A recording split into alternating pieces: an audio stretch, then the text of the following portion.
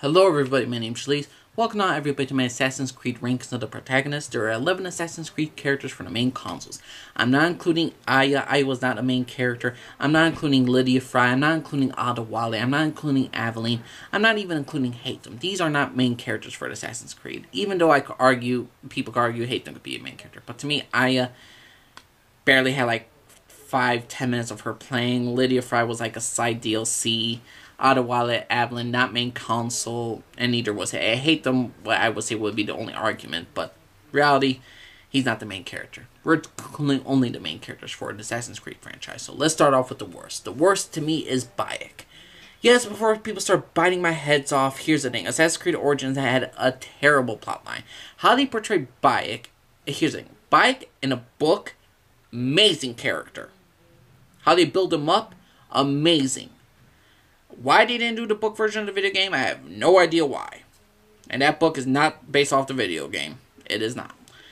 Well, it's not a complete copy and paste of the video game. Bayek as a character, I enjoy. I enjoy Bayek. I understand where he lost his son and he's out for revenge, but how the game portrayed him losing it, like surviving all this shit, is just ridiculous. And people say, well, it's a video game. No, there are things in video games you could do, and certain things are logical in Assassin's Creed world. And I could give you 3 examples of how Bayek survived. You got the one where he's unconscious after they hit him with a rock and they thought he was dead.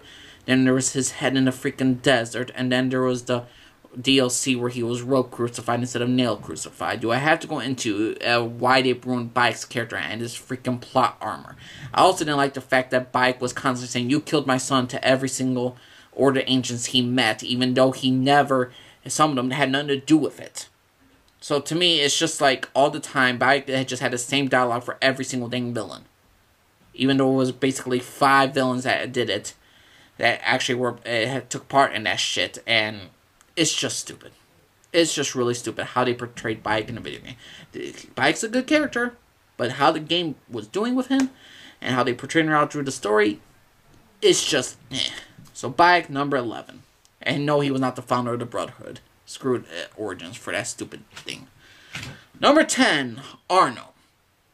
Yes, Arno from Assassin's Creed Unity. I do have appreciation for Arno. I like the fact that he's a man who's constantly looking up to his father figures, whether it's Bellic, his actual father, or Mr. Lasser. He was always trying to get approval from somebody. He was always trying to give approval from his father, in some cases his stepfather, or just in cases Belek. He was formed in the Brotherhood. He was technically not raised in the Brotherhood, but the Brotherhood gave him a family in a sense. But ultimately, what I don't like about Arno was the fact is that he eventually goes back to the Brotherhood at the end. They kick him out. To me, Arno would have been a much better, interesting character. Him and Lisa would have been better characters in general if they say, F the Templars, F the Assassin Order, we're going to have our own life, screw this shit. But no, he goes back to them after they kick him out, after he was the only buddy doing anything in France. So, I'm sorry, the plot line for Arnold was higher a bit. At least it was with Bayek, it was like bumpy road, like do. With Arnold, it's like, okay, he's slowly climbing up, and then he goes back to the assassins and down. But Arnold has a little bit more consistency with his character, at least for his storyline. But Arnold, not my favorite character, number 10. Number 9, I'm going to give to Connor. Connor, I enjoy a bit more than Arno and Bayek. Not as personality-wise, but what he's actually done in the video game. He helped rebuild the Assassin Order. But I gotta admit, this guy has plot armor just as much as Bayek. I mean, certain cases where, where Connor was trapped in a cage and Hatham and the Templars didn't execute him outright. It's just Bond villain, fantastic mustache shit. It's just stupid. But I can respect Connor for trying to get revenge, trying to help his people. He's a man who's conflicted with also not only getting revenge on Charles Lee and the people who destroyed his village, but he also has conflict of where his village is going, about whether he's a part of his own people anymore. So there was a little bit more interest into me and Connor's character than Arnold Bayek, and overall it's a completion of a story. Connor has a more completion of a story than Arnold Bayek, or at least a little bit more satisfying conclusion of his character. So to me, Connor, number 9. Number 7 and 8, I'm going to give to the Fry twins. 7, I'm going to give to Edie. 8, I'm going to give to Jacob. Jacob was this knuckle brawler, didn't really care for the assassin rules, but he becomes a fully fledged character in the Jack the Ripper storyline, which I do enjoy with him. It's just he's not overall the greatest protagonist. I do enjoy where his character was ending up, and he's a man full of regret at the end. But I prefer Evie over Jacob because Evie was always a little bit more curious about the assassin lore. She always was fixing Jacob messes. She was always stricter for the Brotherhood, and she had this little charm about her that made her kind of special. Together, they were great together. The siblings worked well with each other, and they played beautifully with each other. But if I had to choose, Evie's over Jacob, and Jacob's over the other characters. So, Jacob number 8, Evie number 7. Number 7, I'm going to give to Shay Patrick Cormac. Assassin turned Templar. He wiped out the colonial assassins. He's the reason why Achilles got the limp and why Achilles is a broken down man in the assassin order.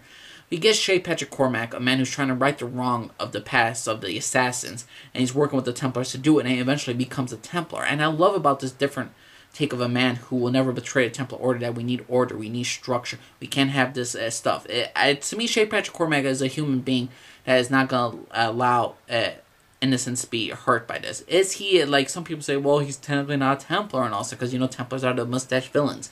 No, and Templars in some cases, they could be just as noble as assassins, but they have an order, they have a structure. And in some cases, we really saw a Templar side, and I really enjoy Shay Patrick Cormac as a character. I felt for him when he had to eliminate his assassin brotherhood. I felt for him when he had to eliminate the people he was raised with, who he trained with, who was a mentor to him. I loved a great deal about Shay Patrick Cormac. I think he was a great character. So, Shay Patrick Cormac, number 6.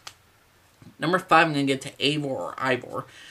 He's a guy from Assassin's Creed Valhalla. He's a guy version, and he is Odin. So, yes, Odin was a male. So, don't give me that stupid shit about the female, and then oh, which one's the correct one? There is a canon character, and the canon character to me is the male version of Odin. Eivor is just a man who is constantly conflicted with his brother, with Sigurd and all that stuff. He's a man who's always trying to help his community. He's a man who's trying to build up the community. He's trying to build alliances in England. He's constantly trying to fight destiny. What destiny's telling him? Oh, you're going to betray your brother. You're going to do this. You're going to do that. He's always trying to go against destiny in the way it is. And he's going to make up his own life. He's going to make up his own choices. And that's something I could respect of Eivor. We do not get his conclusion totally at the end of Assassin's Creed Valhalla. So I'm hoping the DLC will flesh out his character more. But Eivor right now could go higher, could go lower. But Eivor to me is now number 5. Number 4, I'm going to get to Altair. Altair, the book version, great character. Altair, the video game character, great character, but the book version does a lot more details. Altair was an assassin who didn't really follow the rules. He didn't give a shit about risking innocent lives. He was basically an asshole. Then he becomes wise, and he learns more about the rules again. He really becomes a full-fledged character. And his tragic story of him having his wife, a former Templar worker, a former Templar mercenary who worked with the Templars, to his sons, to the ultimately death of his oldest son, and there's just so much great stuff I love about Altair's character, about what he's been through, and what he means for the Assassin Order, how he defended the Assassin Order, and ultimately what's the difference between Assassins and Templars. Altair, great character. Number 4, a savior of the Brotherhood. Number 4, Altair. Number 3, and a lot of people are going to hate me for this, is Cassandra. I respect Cassandra as a character. Some people say, oh, it's an RPG character, so you can't really tell what her decisions were. Read a book, that's what her character is. My opinion. My opinion, everybody, read the books of Assassin's Creed to learn more about the lore, learn more about the characters, and to what's in their background. Cassandra as a character, I enjoyed. I enjoyed Cassandra as a character. She was a young girl who basically lost her brother at a young age, was betrayed by a man that she loved as her father, and it turns out her entire life has just been a lie, and she's on a journey, an odyssey, a long journey to find out her family. Where's her mother? Where's her brother? Where's her stepfather? All these little puzzles, all these emotions that hit with her. She meets new friends along the way. She meets new alliances. She loses friends along the way. She loses family. She loses a little sister in Phoebe. And she grows as a character. She grows constantly. And I always enjoy Cassandra as a character. I think she is one of the best Assassin's Creed protagonists out there. Cassandra, badass female character. Awesome. Number 3, Cassandra. Number 2 is Edward Kenway.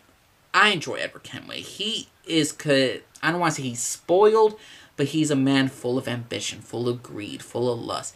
He is a man who is trying to make his own way in the world. He has his own rules. He follows his own luck. He's going to do what he wants to do, but all along the way, he still is a good man. He still has a heart of soul. He still believes in brotherhood. He still believes in friendship. And ultimately, he's a man who goes through a long journey of being a selfish brat in some cases, and ultimately becomes a man full of wisdom and a man full of regret and mistakes. But as we see in the entire plot of Edward Kenway is just in Black Flag, and his entire journey of becoming a pirate to a man who's lost everything to becoming an assassin was just beautifully breathtaking. And I loved Edward Kenway as a character. Edward Kenway, number 2, love him. Number 1 is Ezio Auditore, the man who lost his brother and sister, and a man who lost his brother and his father in a horrific trial, who grew up, who became an assassin, training with Uncle Mario, learning about all these different people in his life, becoming the future mentor of the Italian Brotherhood, to going to Constantinople, to losing love, to finding love, to settling down to have peace. Ezio Auditore is if there's the only one character that resembles the Assassin's Creed universe, and it's not Altair, the first character. It's not Tatum Kenway, the Awesome Templar, James Bond kind of character. It's Ezio Auditore, the romantic Italian man trying to have a good time.